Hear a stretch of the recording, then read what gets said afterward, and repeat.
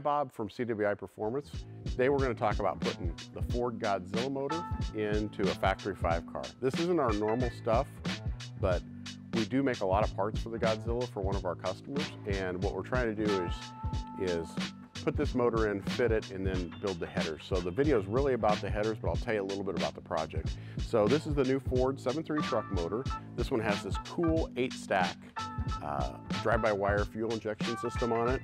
It's got a modified oiling system so we could shrink up the engine, but these cast iron exhaust manifolds for the Godzilla really doesn't work. This engine's cool because with the cam swap and locking out the VVT, it makes about 600 horsepower and 600 foot-pounds of torque. So it's a lot of bang for your buck. These engines new from Ford Performance are about $7,500, so it's a great deal. We got these cool powered by Ford coil covers. There's some valve covers under here. This whole front drive's custom, the whole front engine dress. It's kind of a really cool setup. To put this in, we had to put the ICT billet universal mounts. This car was set up for a Coyote, but it just didn't work for the Godzilla. We have a T56 Magnum transmission hooked up. The stock mount worked fine for that. We had to modify the tunnel just a little bit, and then Tim and Keegan will walk you through the header process of this car. We build our own header flanges. We use Send Cut Send to make those, and we use vibrant tubing and a vibrant collector. So please like, subscribe, watch the video, check it out. You have any questions, please put them in the comments, and thanks for watching.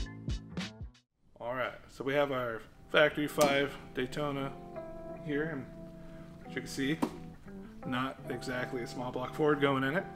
So what we're going to do is we're going to build ourselves a set of headers for this thing, because nobody builds headers for a 7.3 into a Daytona.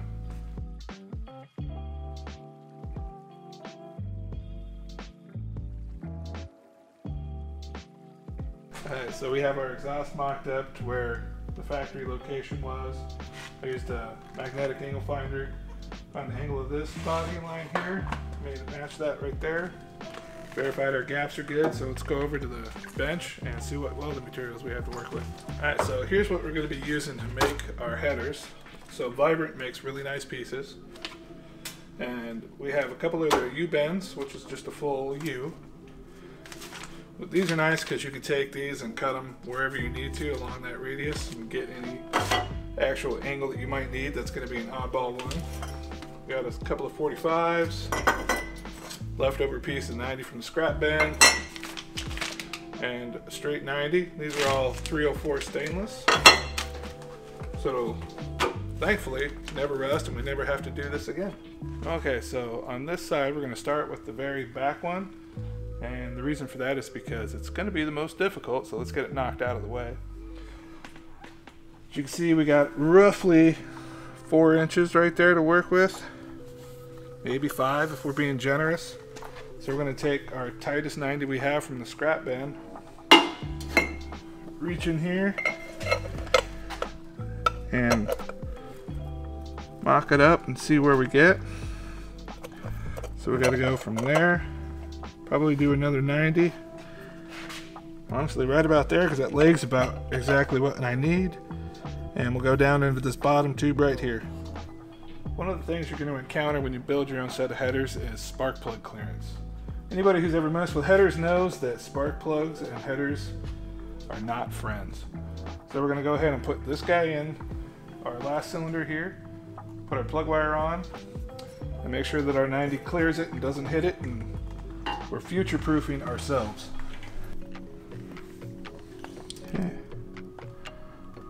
So we're going to have to go underneath that spark plug wire, because if I put it there, the cylinder is going to go right into it, and that is no bueno.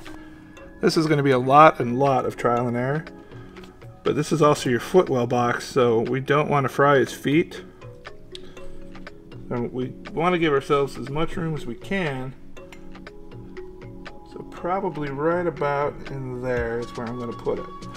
So what we've done here is we set up a guard so I can slide this along to give me the 3.5 radius I need from here to that line. So just a simple piece of scrap metal and some clamps and Sharpie marks, we're set to go.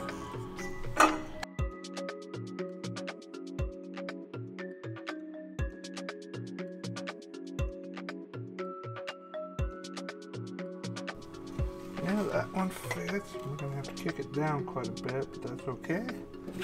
Right now, we're just still in the mock-up phase. If I had more room, I would do it differently. We don't happen to have more room, and we don't want to fry his foot. So we're gonna come out of here, come up, go over into it. I might take another piece and bring this out to here. If we rotated this A little more, make it more of a diamond. yeah, if we hit it clockwise, or I'm sorry, counterclockwise where I'm at, this way, this will be a straight shot into the top here. I could put this one here in the bottom. And I could put this one here, or here, probably here, and then bring this one down and into it. You can get a plug in there currently, but when that one's in, it's going to be a trick. You could do it. You come in there, you can get that one. With the exception of, it's going to have to be tucked like that. If you do that, you got a gap right here. So it's going to have to be tucked hard like this and down. Gonna work Yeah, I just have to add a touch right there. on the end of that 90. Yeah, bring that a touch. That's gonna be hot right there. Not much else I can do about it, except for throw my Sharpie on the ground.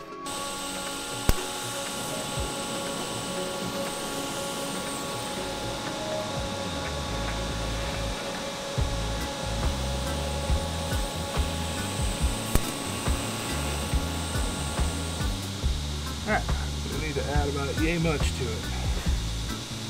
About an inch and a half. Ish. Ish. I'm gonna say Sharpie and a half.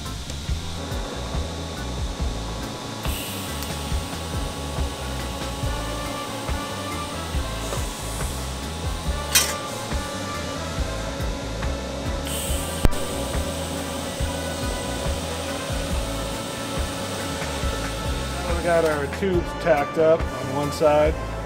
We're going to go ahead and finish weld all of them.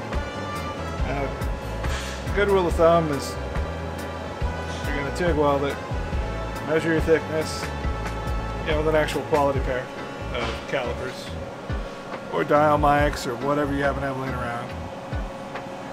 So 55 thou, I'm probably going to use about 50 amps plus or minus. You got to read the puddle as you're going. If it looks like it's starting to lay flat, you got too much heat. If it looks like a caterpillar laying on top, you don't have enough heat. You got to regulate your speed a little bit. Depending upon how you weld as a person, everybody's going to do it a little differently. And that's just my little helper to hold it in place for me. So you're going to want to use 2% thoriated tungsten. And you're going to grind that to about a 30-degree tip. And if you look over here, we got our fancy Piranha tungsten grinder. I've got it set to the angle I like.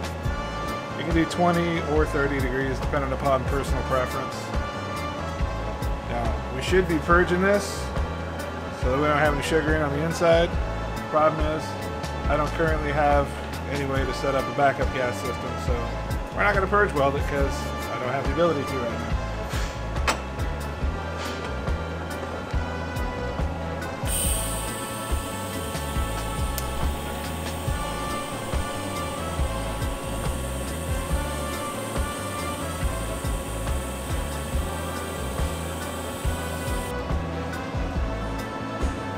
I think if you just take your time and work your way through it, you'd be surprised what people can do.